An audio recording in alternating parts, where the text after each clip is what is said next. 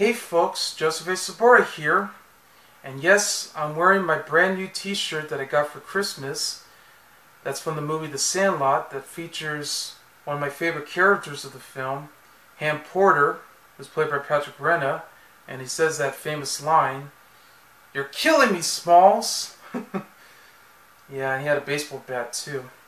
Well, anyway, it's been a while since I've done my last movie review, which is two Christmas horror films, both original and remake of the same title, Black Christmas. And I also did the video for Facebook of the best and worst films of 2016 list. But now I'm finally going to review a film that I just picked up just recently at Best Buy, and which, surprisingly enough, almost cost me an arm and a leg. And it's a film that came out on March 21st, 1986. It's a movie that I saw as a kid. Yes, I think you already guessed it now. Chopping Mall, which is also known as Killbots when it was first released. But unfortunately, the parents and their kids had got confused thinking that this was going to be a kids movie, because the poster actually shows all the security robots which they use to install for the shopping mall, so they can use them for burglars that are actually robbing the place. They thought this was just going to be like any other kind of Transformers-like children's film, but it isn't, because it's a horror movie where teenagers are in jeopardy. Because we often get a lot of teenagers in jeopardy horror films back in the 80s. Yeah, with the Friday the 13th movies and all of that. But this is a really simple horror film that's really rare these days to be set in a shopping mall. Only this time you get security robots that turn evil, and they go around terrorizing all the teenagers that actually work there. They decided to have an overnight party, hanging around, doing drugs, having sex, and all of that, until we get into the action. And there you go. And this is a very nice Blu-ray slipcover that they got, and it's a brand new Blu-ray release from Lionsgate that's part of the Restaurant Video Collector Series. And for those who don't know what Restaurant Video is, well, think of it like it's Anchor Bay or Shout Factory, that they started releasing a variety of genre movies along with workout videos, children's programming, specials, TV shows, concerts, you name it, all of this stuff. And they release a tons of variety of libraries to choose from, that they also had to deal with other studios to release them. And they've been around since the 80s, all the way until the 90s, when Live Entertainment had bought them from bankruptcy. Because Restaurant also had a film division called Restaurant Video, which would later release the film Dirty Dancing, one of the most successful films to date. They also had a subsidiary company called Lightning Video, which happens to release Chopping Mall. And of course, Lionsgate had put out the 2004 DVD release that's basically the same transfer. We were stuck with it because they were under legal limbo, so they didn't have any choice to release this movie in widescreen in better quality, but which we now finally have. So this is the first time we finally get to see this movie in widescreen in a very solid transfer presentation, even though it still has film grain. Well, it's meant to have that. And it has all these dirt and some circles that often shown at some scenes, and even some of the sound, well, only for just one scene, is drawn out, but it goes back to it. So that was just a technical error right there from its film source.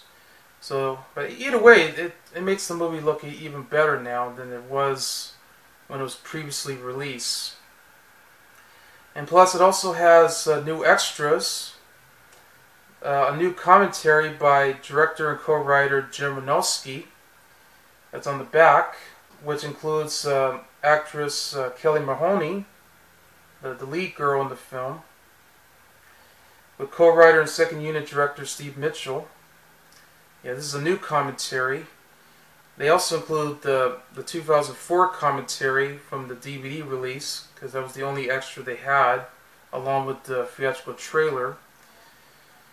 And they also added some new commentary with historians and authors Nathan Neal Thompson and Ryan Turek. Has an isolated score track and new featurettes, which includes Back to the Mall, Chopping Mall, The Killbots, Scoring Chopping Mall, The Robot Speaks, The Lost Scene, Army of One, and Chopping Mall Creating the Killbots. Awesome. Yeah, some of them actually run at 30 minutes. Other times they just run at different types of minutes, but I think they did a great job. And I love the extras that they got, so we got to see some of the original cast, already grown up already. They're now getting older as we speak. And of course, the movie was shot in mono, as we know it, so I'm glad they kept that in for digital. So it makes this movie sound even better, and it looks better too, with this awesome glossy slipcover. And yes, it also has this as well, without the tag on top of it. Yeah. Anyway, I saw this movie back on Cinemax back in the late 80s, and I think I also saw it on USA Network as well. And before I started getting the 2004 DVD copy of the film, so I'm glad to see that I finally got a very rare copy it deserves. And I know Best Shown Video is going to start releasing other titles as well, since they just released the movie that Lightning Pictures have released called Blood Diner.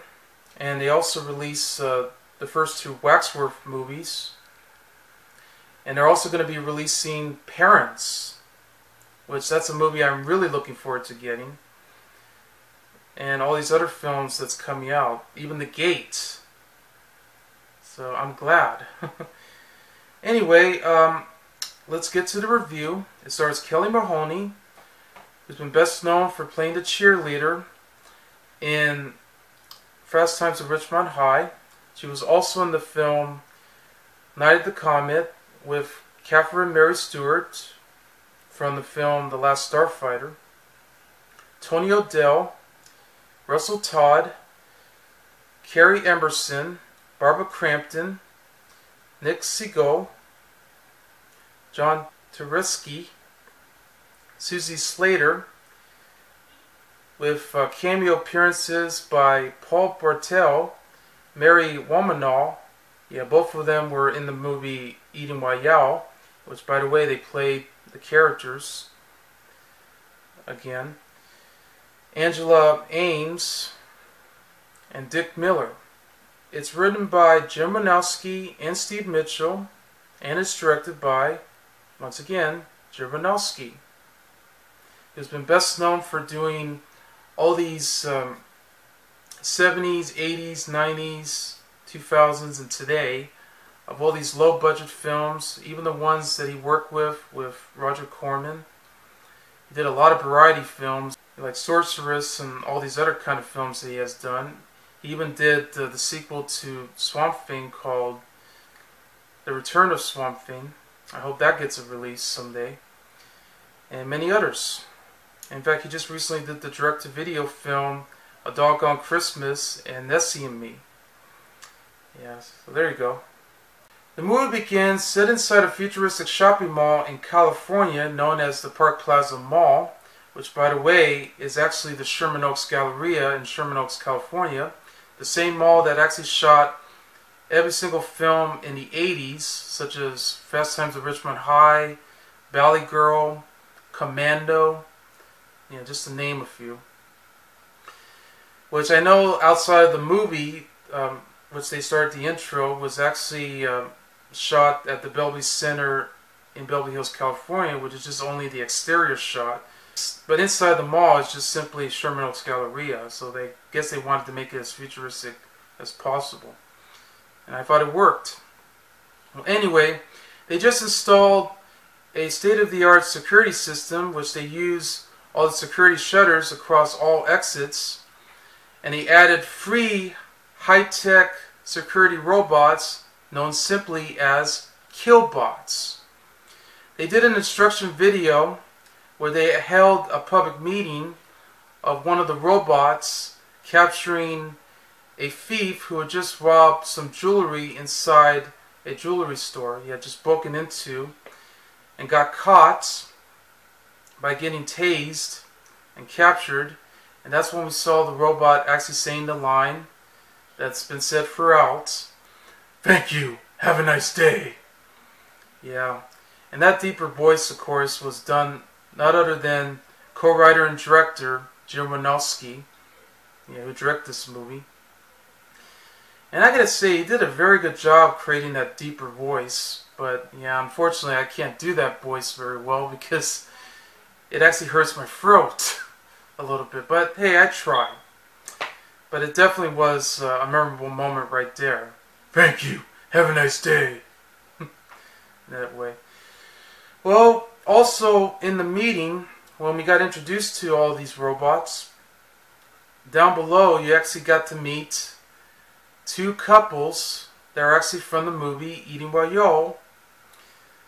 Paul and Mary Bland, both played by Paul Bartel and Mary Woronov.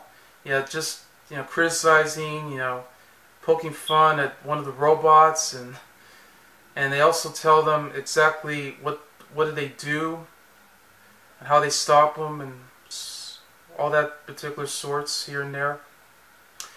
Well, this is before we got introduced to the four couples that's inside the shopping mall that they all work in. Four girls by the name of Linda, Suzee, Leslie, and Allison, and four guys, Rick, Greg, Mike, and Ferdy. One of them actually work inside a fast food restaurant, while the others just work inside one of these stores, like a clothing store or any kind. Well, their plan was to actually held an overnight party inside a furniture store, just to have sex, have a couple drinks, and even lay down, even watching an old school horror film, which, by the way, they were watching a Roger Corman film on TV. That is until a lightning storm strikes several times and actually damaged the computer controls through all the security robots, killbots, and they wound up turning deadly and evil, and they actually wound up killing all the technicians. One of the technicians, of course, was played by Garrett Graham. He was actually reading a comic book, and then he found something suspicious. And they also killed a janitor who was actually played by Dick Miller. Because he's been best known for doing films like Gremlins and all the other Joe Dante films. And of course was in a film by Roger Corman, so it makes sense. After that, Mike and Leslie had left the furniture store, while Mike suddenly decided to show the identification to the robot, while getting undressed, until he was killed, while he was chewing his gum and being all cocky and everything, by having his neck all snapped and was cut.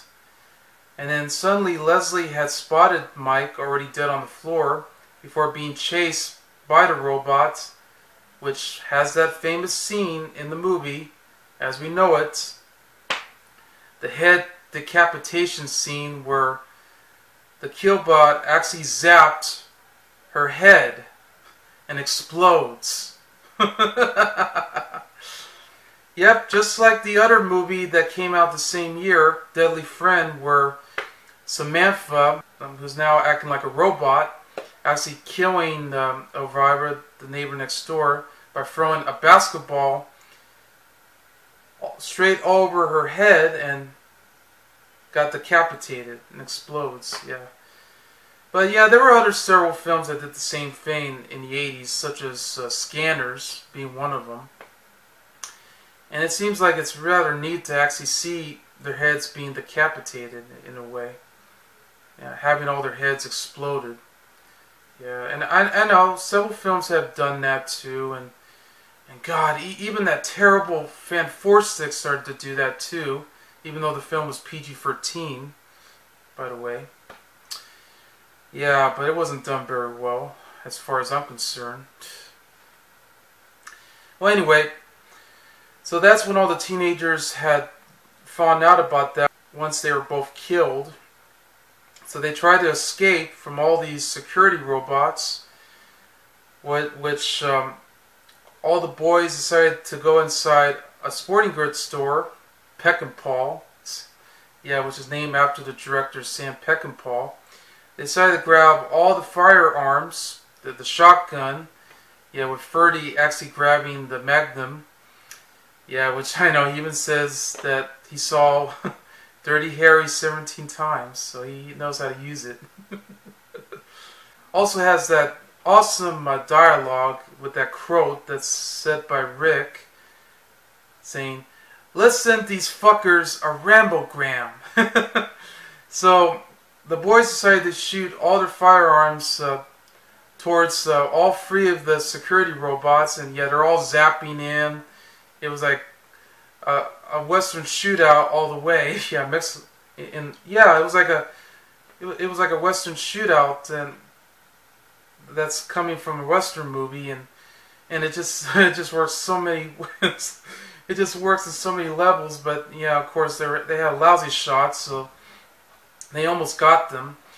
Well, the girls decided to go inside a hardware store just to get some propane, just so they can actually kill those robots, and they tried. But they also decided to escape and hide out somewhere so they get rid of them. They try to hide out inside the air conditioner chute, yeah, which you have Suzee screaming and yelling, saying that line, "We're gonna be French fried!" So then they all fell, and all the robots were going around killing them one by one. Yeah, one of them actually got electrocuted. In fact, even Suzee winds up on fire. Yeah, and all the others, they wind up using the propane inside the elevators so that one robot can go inside and get killed. Yeah, they also try to kill all the other robots by using the propane and all that. Yeah, they tried, but suddenly they come alive again. Yeah. Well, they continue to go on killing the robots by hiding out, and unfortunately, they want to. Yeah, I know Greg actually got thrown just when he was about to stop the robot. Yeah, and got caught and thrown all the way 3 stories high from the mall, and he was killed. All the other girls had escaped, and they take refugees inside a department store. So they started to set up by using all the mannequins, pretending like they're actually them, so they can confuse them. But of course, Linda wound up getting killed by the robot, and actually enrages Rick by driving a golf cart into the robot before Rick got electrocuted and was killed along with Linda. And it was only Allison and Fruity that survived, which Fruity got knocked unconscious, and Allison was trying to escape from one of them, hanging on to the ledge on the top floor before she fell off and landed. all the way down to a safe place. Of course, she injures her leg and went straight to the paint store by throwing all these paint cans around, waiting for the robot to come inside. And that's when she brought in the dynamite and threw it all the way into the paint store just when she was about to say that classic line, "Hey, have a nice day," and then explodes. So already 3D had woken up, being unconscious, but of course his head was bleeding, so he brought in some paper towels to cover it up and asked Allison, "Hey, nice shot." And then the movie ends, which also shows all the end credits where you just basically see shots of the cast and crew and all that till the end. I gotta say, it was fun. I really did enjoy this movie a lot ever since I saw this as a kid, and I always remember all the memorable scenes in this movie too, and all the line of dialogue that they use. And also I love that moment was when in the movie Greg was having sex with Suzee, and and I remember he was quoting her that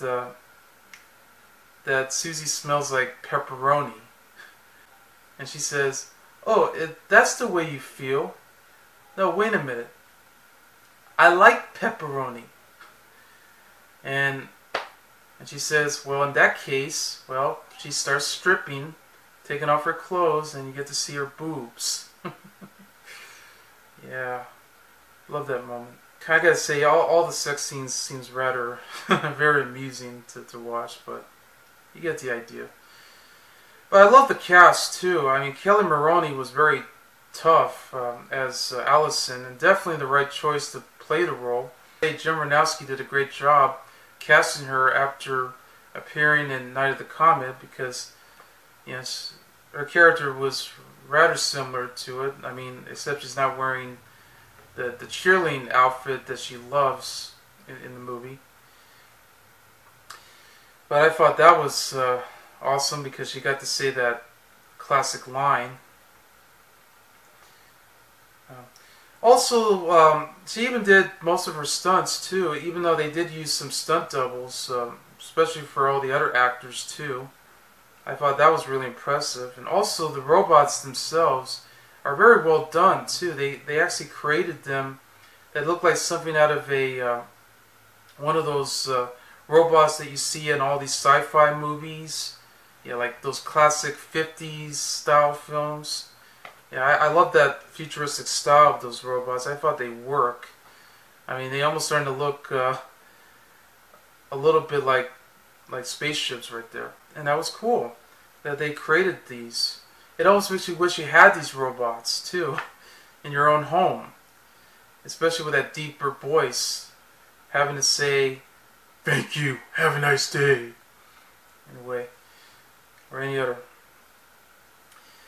And I really love that. And it's also great to see cameos of both Paul and Mary from the movie Eating While Young. I thought that worked so well, even though they were only there for the beginning of the movie. And the fact that you got to see Dick Miller as a janitor. And in fact, his name was Walter Paisley. Yeah, all the other workers started making fun of him.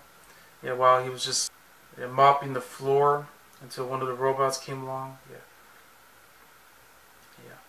But anyway, the movie was beautifully shot. It took them 22 days to actually shoot these scenes, while having to use all the stunt work that they put into the film.